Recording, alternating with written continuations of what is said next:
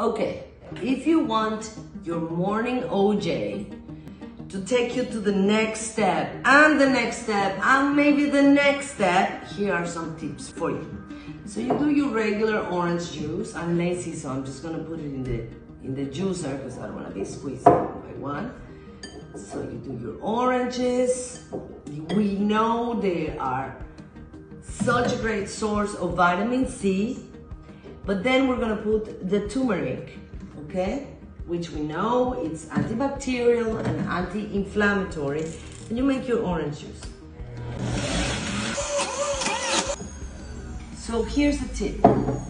For your body to absorb faster all the benefits of the turmeric, you put a little bit of black pepper.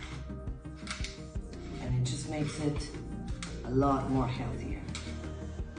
Because the combination makes your body absorb all the nutrients, all the vitamins, the anti-inflammatory virtues of turmeric. Now, if you want it to make you more beautiful, then here's another tip. This secret weird looking puree is sea buckthorn. They are these berries from the Himalaya that it's like the richest source of omega-7, you know, the fatty things that are good for your skin, for your hair, for your nails, for everything.